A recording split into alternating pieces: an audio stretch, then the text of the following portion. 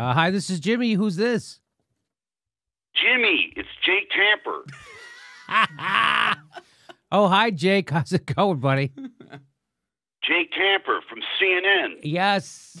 Okay. Yes. Host of The Lead with Jake Tamper.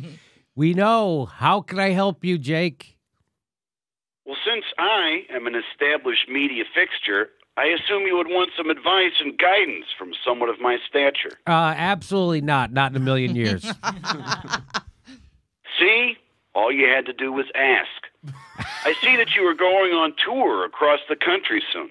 Yes, we're going to be in Tempe, Arizona this Sunday. We're going to be in Austin, Texas, May 18th and 19th. We'll be in Hermosa Beach, June 5th. Lots of places. And you perform live in front of crowds. Yeah. Yeah, me, Steph, Ron, Graham, we talk about the news and we do some funny jokey jokes about it. Not advisable. Why not? Why is it not advisable? Jimmy, as a media figure, you have to resist the temptation to interact with regular people. Availing yourself to the masses may seem like a good idea on the surface of it, but more often than not, it will lead to disaster. People are unpredictable, and one thing a shiny TV person cannot risk is unpredictability.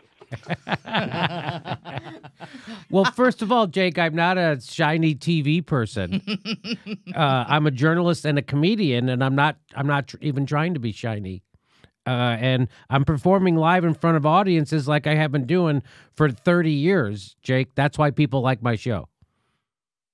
No, see, here's where you're wrong. Your legitimacy in people's eyes comes from your aloofness, your untouchability, your almost godlike image on the screen. If people knew that they could come right up to you and shake your hand, why would they trust you or respect what you have to say? You know, Jake, I think that's the exact reason why people do trust me. They know I'm a normal person like them who's just a jag-off comedian who happens to be paying attention. Doing live shows and interacting with people is just part of what I do. Okay, see, this is exactly why you need my tutelage. Oh, yes, Jake, please straighten me out. I will. The fact that I exist only in a magical box allows me to ask the tough questions.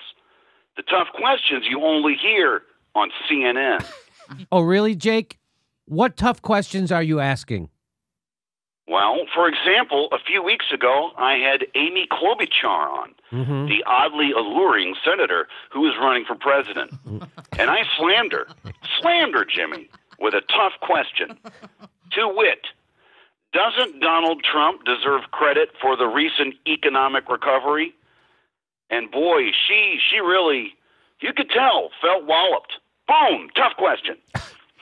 Really? That's your idea of a tough question? Now, hold on, Jimmy. I said tough question, not good question. There's a difference. A good question is designed to elicit useful information. A tough question is there to throw people off their guard, maybe make them stammer a little bit. And if they're a powerful person, that makes you look like a tough journalist.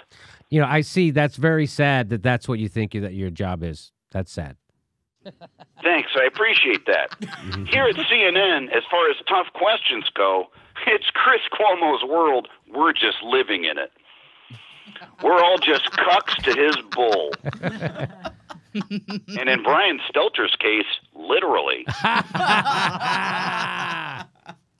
Okay, then. I'm glad I had this opportunity to mentor you in journalism, Jimmy. Stick to my tips, and I have a feeling you'll go far. Well, thanks, Jake. Enjoy shilling for the corporation. Will do. I used to date Monica Lewinsky. Ask me anything. No, thanks. Take care, Jake. Next live Jimmy Dore show is June 5th. That's a Wednesday at Hermosa Beach Comedy Club in Hermosa Beach, California. Go to jimmydorecomedy.com for a link for all tickets. We might be coming to your town. And if you love the show, please become a patron. Please support the show. We give you hours of bonus material every week. And please click that bell and make sure you're subscribed. Even if you think you are already subscribed, they unsubscribe people every day. Just check. Thanks for your support.